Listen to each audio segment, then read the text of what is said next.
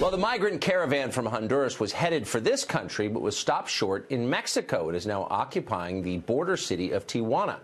Local residents in Tijuana are getting increasingly fed up about its presence.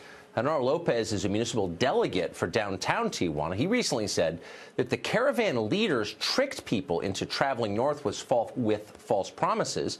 He also said that caravan members would be better off returning to their home countries. Delegate Lopez joins us tonight. Mr. Lopez, thank you very much for coming on. Hi, good evening from Tijuana. Thanks. Thank you. I'm looking at a picture of you with some kind of encampment behind you. Will you tell our viewers what we're looking at? Yes, we're outside of a sports facility we call Unidad Benito Juarez, and this was like an emergency shelter for them. When they first got here, there were like 360 migrants coming here, and they walked all the way to the border, where the border meets the surf, because they were going to try and cross through the sea, through the beach, or jump the fence. And when we stopped them there, we had to bring them over here because the neighbors from that part of town, it's called Playas de Tijuana, it's like Tijuana by the sea, they were getting mad, and they even started throwing stones at each other.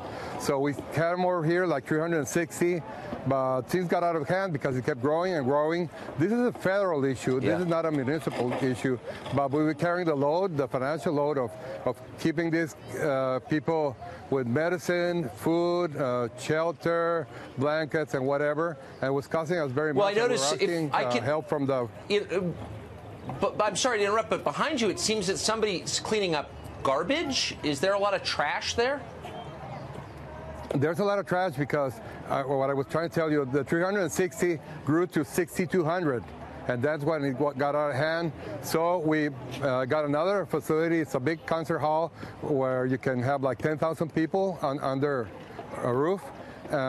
We send them over here, but it has to be voluntary because the people from human rights, they have their delegates here too, and they wanted to treat them too kindly. So the ones who didn't want to go are staying here. So there's like 1,500 people here.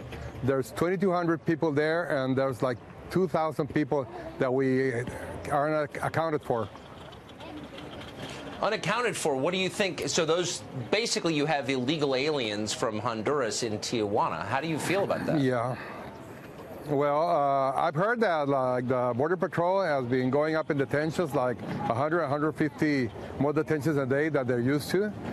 There was an accident in Freeway 8 that connects San Diego to Calexico. I think there were 3 Hondurans dead on that accident. There were like 8 people in a pickup truck bed. And so some of them have made it across. Not a lot, but some of them. But most of them, some are staying here.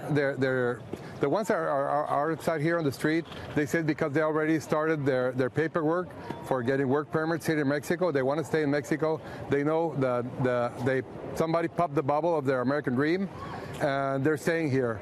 Like 200 have been repatriated home voluntarily, and we have deported more than 200. There's been like 236 detained by police, and we've sent those to the immigration system. So you're dealing with several thousand unwanted immigrants in Tijuana. The United States right now has about 22 million illegal aliens living within our borders. Can you understand, now that you're seeing this firsthand, the frustration of some Americans about that? Yeah. People here, the people from Tijuana are frustrated.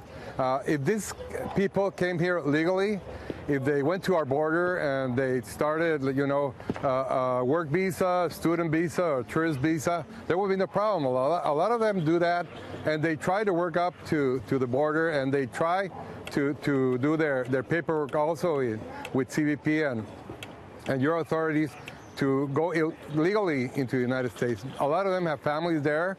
A lot of them have families in Canada.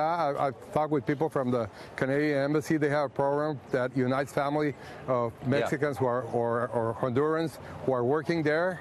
And they have visas for that. But these guys didn't cross legally into Mexico. They tore down our border. No, they didn't. And jumped, and they started this caravan. And right now in the States, there's like 8,200. It's not a big number probably compared to what happens in the United States, but if they're in the street like this, it's not. But I'm health sympathetic. problem. So finally, how are you going to respond when this happens again? Because this will not likely be the last caravan that comes through Tijuana. Yes, we have a change of president, and this president has a very different mindset from the last president.